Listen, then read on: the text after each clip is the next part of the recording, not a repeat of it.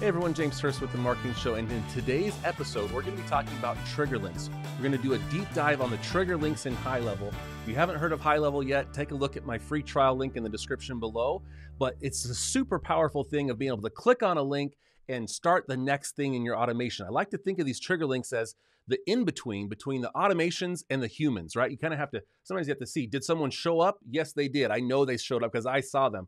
Was an invoice paid? Yes. Click that trigger link. This episode is sponsored by Extendly for HighLevel. If you haven't met the good folks over at Extendly, you ought to take a look and see what they have to offer. They're one of the bigger support agencies in the HighLevel space right now. So they have a snapshot store with completely crazy built-out snapshots, white label onboarding support and training, high-level dashboard customization, as well as training from the Blairs, the Academy for HighLevel, Melissa and Stephanie Blair.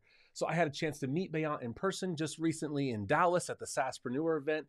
We had a chance to get to know each other better. I've also been working with them and teaching and coaching in their Facebook group, and you may have seen some of my tips and tricks videos that I put on for them as well. So if you haven't had a chance, take a look at Extendly. Go to getextendly.com. That's getextendly.com. Now back to the show. Did someone join a Zoom call? Did someone do 100 other things? What are those 100 other things? Right here, check this out. So you have to start a trigger.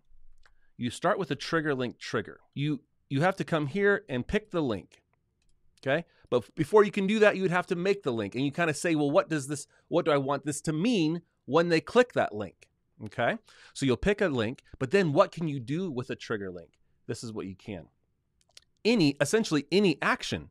I can send an email, I can send a text, I can send a DM, I can update a status, I can move someone further along in the pipelines is a common one, okay?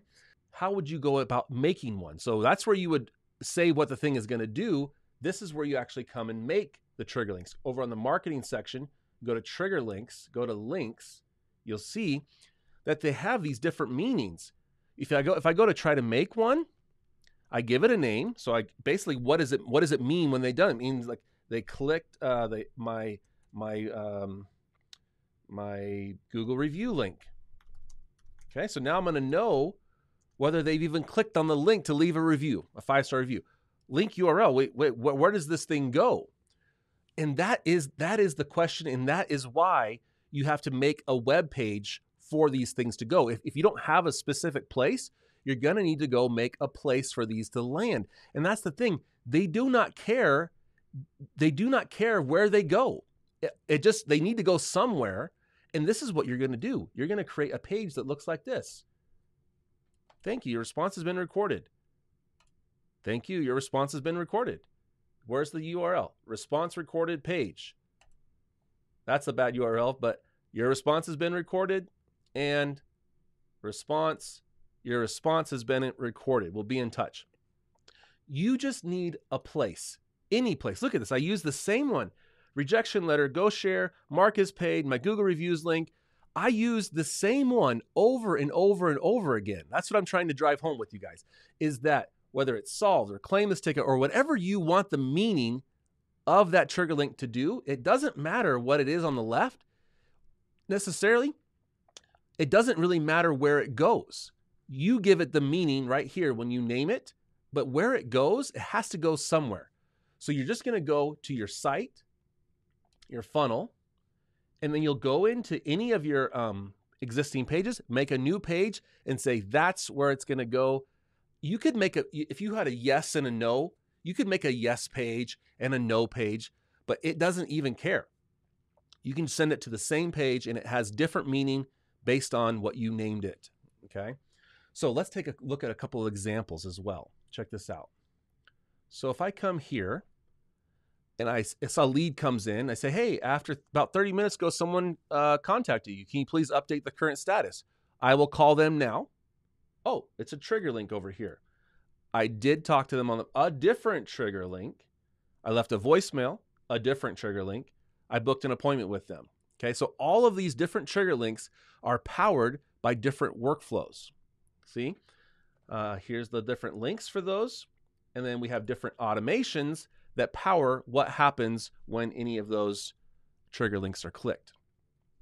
Okay, so let's look at this. I have an appointment. So the trigger linked is, I picked the one that matches that. I create an appointment. I do an internal notification. Has the appointment trigger link clicked? All right. So check this out. I like to wrap my PayPal links. I wrap my PayPal links in a trigger link. So you can kind of do a little bit of nested stuff here, right?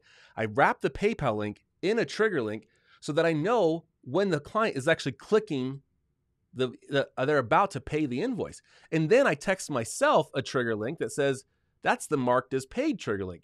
So I see that they're about to pay. I get a notification. I see the payment come through. I click marked as paid. And that sends the thank you. I got your payment, all that kind of stuff that updates things.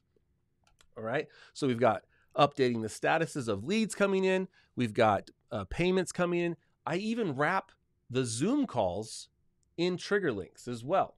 Let's see if we can find that one. So if I would put my Zoom link in a trigger link and then someone's about to join Zoom, then I can key off of that action and send myself a notification. So-and-so's joined this, the link. So also, what does it look like in a workflow? So here on PayPal, if I click on that right there, you can see I'm actually using a trigger link. And that's how I know if it gets clicked or not. Another great example of this is in my reviews workflow. So I made a trigger link for my reviews. This is the Smarter Review Requests snapshot. And I send a text. I don't just give them the link to my Google Reviews page. I give them a trigger link because that way I can actually wait. I wait up to 15 minutes and then I see if they've even clicked the link. See, I'm keying off of that branch there, trigger linked clicked. And then I would pick my Google Reviews link right there. Okay. Now this is one of my awesome workflows. People have really liked this one. This is something you can get on jameshurst.com/store. So this is my Smarter Review Requests snapshot, which you can get right here. And there's other videos here you can watch about that, but you can learn all about that right here. It's $100. Well worth it. It's enabled people to turn off things that they pay recurring monthly for. So per client. Yeah. So trigger links, guys. So you just need to make a response recorded page. You can send now any trigger links response to that. And then you can start keying off of your workflows and go from there, right? So trigger links are awesome. I use them all the time. I hope that's super helpful for you guys. And with that being said, take a look at the links in the description below. I've got free trials. I've got snapshots. I've got coaching. And thanks for joining me, guys. And we'll see you in the next video. Bye. Hope you enjoyed the show. Advice given is for educational purposes only and may not be applicable to your business. You should know that the Marketing Show receives compensation through its affiliate relationship for the products and services it recommends. Thank you for your support, and we hope to see you on the next episode of The Marketing Show.